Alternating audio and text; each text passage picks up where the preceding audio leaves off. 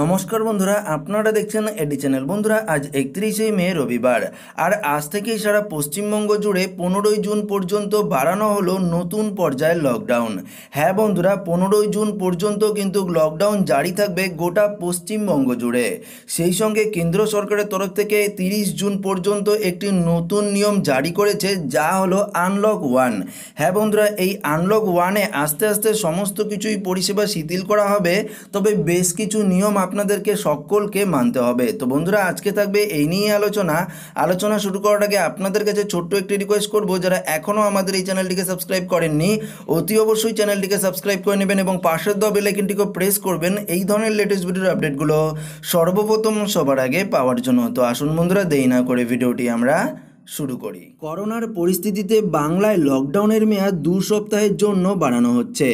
আগামী 15ই জুন পর্যন্ত লকডাউন চলবে। শনিবার নবান্নের তরফে এক নির্দেশিকায় জানানো হলো, কন্টেনমেন্ট জোনে সম্পূর্ণ লকডাউন চলবে, তবে কন্টেনমেন্ট জোনের বাইরে লকডাউন শিথিল করা হয়েছে।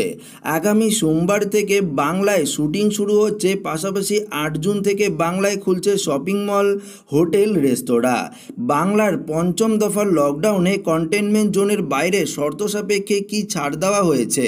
প্রথমত বলেছে, 1 জুন থেকে 100% কর্মী নিয়ে খুলবে চা বাগান। 1 জুন থেকে 100% কর্মী নিয়ে খুলবে জুট মিল। 1 জুন থেকে 100% কর্মী নিয়ে খুলবে ক্ষুদ্র, ছোট, মাঝারি ও বড় কারখানাগুলি। 1 জুন থেকে 100% কর্মী নিয়ে চালু হবে নির্মাণ কাজ। 1 জুন থেকে আন্তঃরাজ্যে সরকারি ও বেসরকারি বাস পরিষেবা চালু হবে। যত সংখ্যক বাসে আসন থাকবে তত সংখ্যক যাত্রী উঠতে পারবেন বাসে। দাঁড়িয়ে যাওয়া যাবে না বাসে। যাত্রীদের মাস্ক ও গ্লাভস কিন্তু পরতেই হবে। সেই সঙ্গে 1 জুন থেকে খুলবে ধর্মীয় স্থান। 10 জনের বেশি ঢুকতে পারবেন না। 1 জুন থেকে প্রতি ইউনিটে 35 জন কর্মী নিয়ে ইনডোর ও আউটডোর টিভি ফিল্ম শুটিং করা যাবে। 8 জুন থেকে 70% কর্মী নিয়ে খুলবে সরকারি অফিস। 8 জুন থেকে খুলবে বেসরকারি অফিস। কত সংখ্যক কর্মী নিয়ে কাজ হবে তা ঠিক করবে সংশ্লিষ্ট কর্তৃপক্ষ ওয়ার্ক ফ্রম হোমের পরামর্শে। 8 জুন থেকে খুলবে শপিং মল, হোটেল, রেস্তোরাঁ। নবান্নের নির্দেশিকায় বলা হয়েছে, সামাজিক দূরত্ব ও প্রয়োজনীয় স্বাস্থ্যবিধি মেনে চলতে হবে সমস্ত পশ্চিমবঙ্গবাসীকে। তো বন্ধুরা, আপনারা দেখতেই পারলেন, বাংলায় 15 দিন পর্যন্ত লকডাউন জারি থাকবে, এমনটাই কিন্তু ঘোষণা করেছেন মুখ্যমন্ত্রী মমতা বন্দ্যোপাধ্যায়। কিন্তু আগামীকাল সোমবার থেকে অনেক কিছুই পরিষেবা খুলে দেওয়া হচ্ছে বাংলায়, তিনি এটাও কিন্তু ঘোষণা করেছেন। তো আসুন বন্ধুরা, দেখে নেব পরবর্তী খবরটি। চতুর্থ দফার লকডাউন শেষ হচ্ছে 31 মে রবিবার, অর্থাৎ আজ থেকে। সোমবার থেকে নতুন করে লকডাউন শুরু হবে কিনা সেই দিকেই নজর ছিল। তবে এবার আর লকডাউন নয়, শুরু হচ্ছে আনলক 1, অর্থাৎ একটু একটু করে শিথিল হবে লকডাউন। তবে কিছু ক্ষেত্রে এখনও লকডাউন জারি থাকছে। পঞ্চম দফা অর্থাৎ লকডাউন 5.0 জারি থাকছে শুধুমাত্র কন্টেনমেন্ট জোনগুলিতে।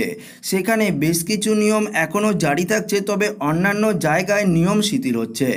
8 জুন বেশ কিছু ক্ষেত্রে ছাড় দেওয়া হচ্ছে বলে জানা গিয়েছে। নতুন গাইডলাইন অনুযায়ী কন্টেনমেন্ট জোনের বাইরে সব ধরনের কাজকর্ম চলবে, তবে একটা নির্দিষ্ট পদ্ধতি মেনে 30 জুন পর্যন্ত এই নিয়ম জারি থাকবে। এছাড়াও অর্থনীতির ক্ষেত্রে বিশেষ নজর দেওয়া হচ্ছে এবারের লকডাউনে। এর আগে যেসব ক্ষেত্রে বিধিনিষেধ ছিল এবার কন্টেনমেন্ট জোনের বাইরে, সেগুলো সবই চালু করা হচ্ছে। স্বাস্থ্য মন্ত্রকের জারি করা নিয়মের ভিত্তিতে সব চালু করা হবে। কয়েকটি ফেজে ভাগ করে চালু হবে দেশের সব কাজকর্ম। এক্ষেত্রে ফেজ 1-এ খোলা হবে ধর্মসংস্থান, হোটেল, রেস্তোরাঁ, শপিং মল, অর্থাৎ সমস্ত ধর্মীয় স্থান কিন্তু খুলে দেওয়া হবে, হোটেল খুলে দেওয়া হবে, রেস্তোরাঁগুলো খোলা হবে এবং শপিং মলগুলোও কিন্তু খোলা হবে। এগুলো 8 জুন থেকে খুলবে। এছাড়াও দ্বিতীয় ফেজে খুলবে স্কুল, কলেজ, ট্রেনিং ইনস্টিটিউট।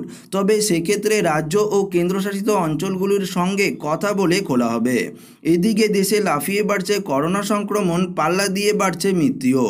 শেষ 24 ঘন্টায় নতুন করে আক্রান্ত অর্থাৎ করোনা আক্রান্ত হয়েছেন 7,964 জন, যার ফলে দেশে বর্তমানে মোট আক্রান্তের সংখ্যা বেড়ে দাঁড়িয়েছে 1,73,763 জন।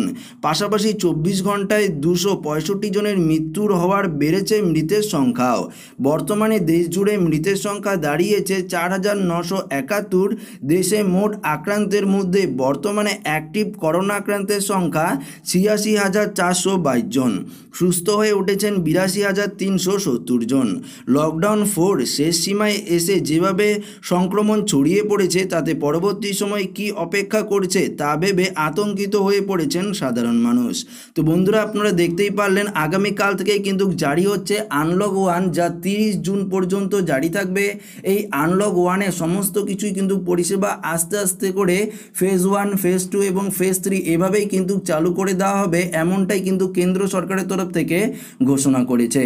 সেই সঙ্গে সমস্ত ভারতবাসীকে স্বাস্থ্যবিধি নিয়ম মেনে চলতে হবে এবং মাস্ক পরে চলতে হবে, হাতে গ্লাভস পরে কিন্তু অবশ্যই চলতে হবে। তো আসুন বন্ধুরা, দেখে নেব পরবর্তী খবরটি। করোনা সংক্রমণ ঠেকাতে 2.5 মাসেরও বেশি সময় ধরে চলছে লকডাউন, বন্ধ সমস্ত কাজকর্ম, থমকে অর্থনীতি।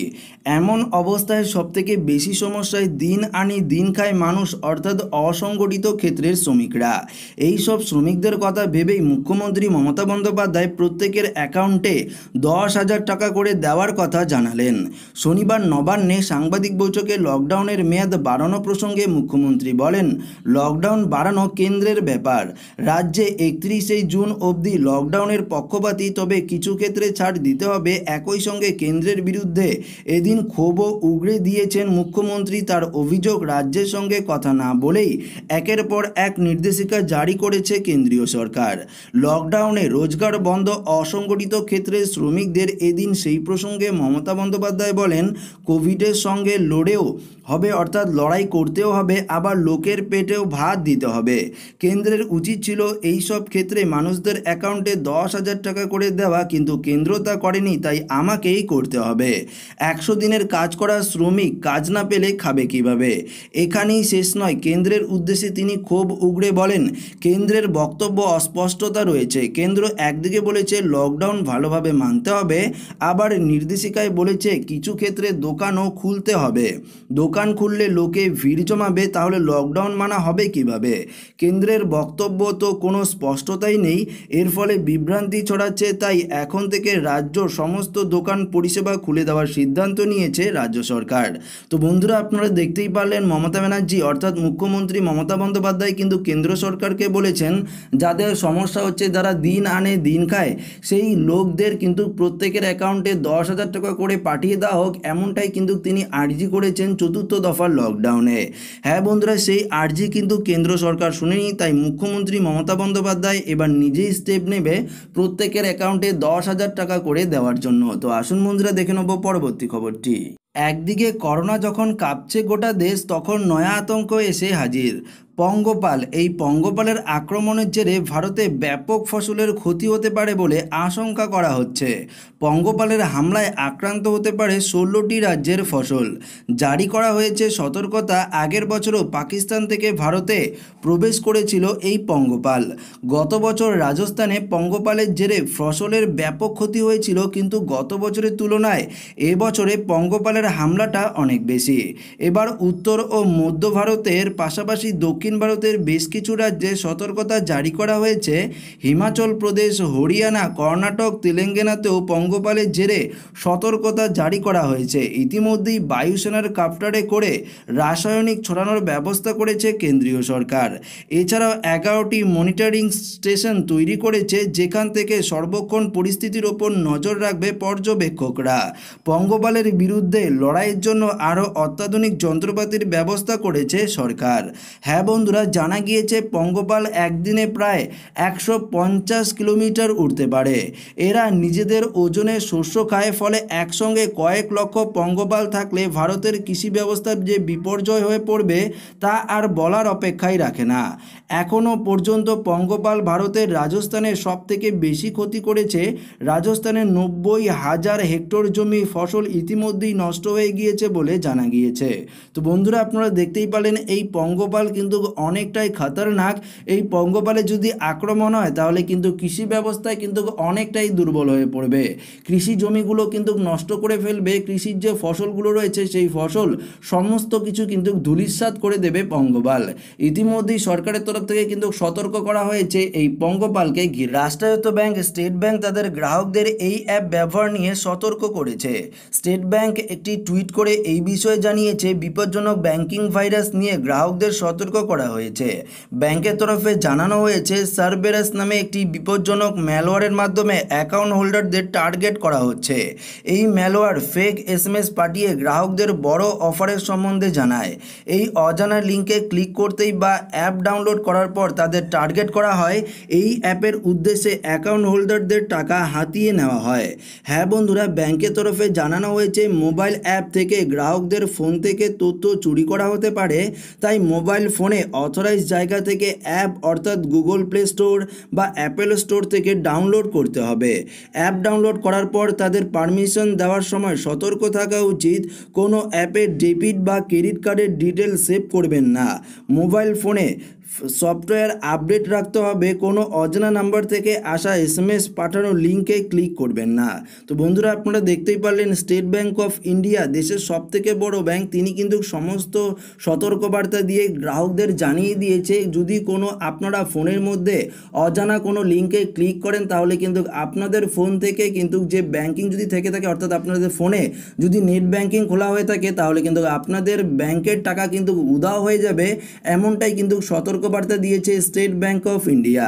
আপনারা যদি ব্যাংকের কোনো অ্যাপ ডাউনলোড করতে চান তাহলে অবশ্যই গুগল প্লে স্টোর থেকে ডাউনলোড করবেন। কোনো থার্ড পার্টি অ্যাপ কিন্তু আপনারা ডাউনলোড করবেন না এবং কোনো লিঙ্কে অজানা লিঙ্কে আপনারা কখনোই ক্লিক করবেন না। তো আজকের এই ভিডিওটি কেমন লেগেছে অতি অবশ্যই কমেন্টে কমেন্ট করে জানিয়ে দেবেন। ভিডিওটি ভালো লাগলে ভিডিওটিকে অবশ্যই লাইক করবেন এবং ভিডিওটি সকলকে শেয়ার করে জানিয়ে দেবেন। যারা নতুন রয়েছেন আমাদের চ্যানেলটিকে এখনও সাবস্ক্রাইব করেননি, আমাদের চ্যানেলটিকে সাবস্ক্রাইব করে আমাদের সঙ্গে এইভাবে জুড়ে থাকবেন। ধন্যবাদ।